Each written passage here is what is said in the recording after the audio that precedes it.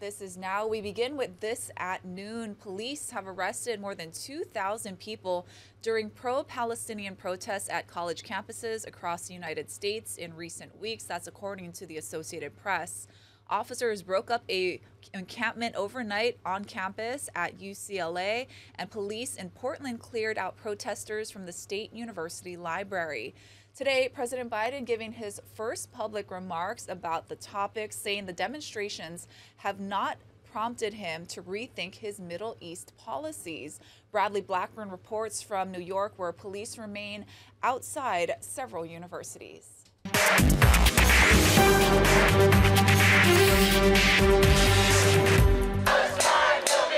Students at Portland State University were told to shelter in place Thursday as police cleared out the library, which had been occupied by protesters. Police say they found tools, improvised weapons, and paint balloons. And this is what remains after police cleared out the pro-Palestinian encampment on the campus of UCLA. Overnight, officers in riot gear moved in, ripping apart the barricades that had been set up. More than 100 protesters were arrested. We need to keep protesting, and that's the only way change will be made, right? By resisting the status quo. So. As the day wore on, officers continued to make arrests in areas outside the encampment. We are still seeing the resistance on the far end to my right. As protests on college campuses nationwide escalate, President Biden spoke out, condemning the violence. Breaking windows, shutting down campuses, forcing the cancellation of classes and graduations. None of this is a peaceful protest. At George Washington University in D.C., there were dueling protests between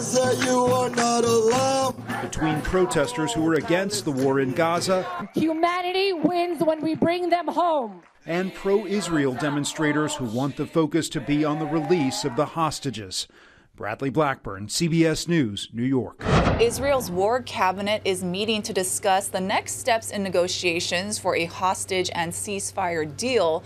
This as a Hamas delegation is considering a visit to Egypt for further talks. Natalie Brand has the latest. Families of Israeli hostages held captive by Hamas blocked traffic on a main road in Tel Aviv at the height of rush hour, calling for the immediate release of their loved ones. We need to stop the war. Ifat Calderon says Hamas kidnapped her cousin Ophir on October 7th. Enough, it's 7 months already.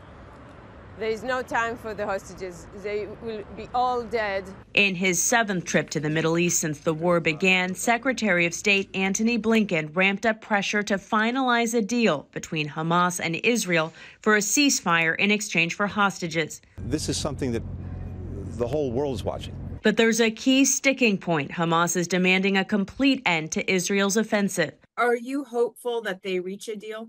It's very hard to predict. Former Palestinian negotiator Gaeth Al-Omari describes the difficulties of the negotiation. The Hamas leader in Gaza, Yahya Sinwar, wants a permanent ceasefire. For him, the hostages are literally human shields. He believes that if he gives up that and Israel doesn't commit to a permanent ceasefire, he will become exposed to an Israeli attacks, etc. The U.S. is also pushing for more humanitarian aid to be included in a ceasefire deal to help avert a famine in Gaza. CBS News has learned the Biden administration is considering taking in certain Palestinians to the U.S. from Gaza as refugees. The focus is on immediate family members of American citizens or permanent residents. Natalie Brand, CBS News, Washington.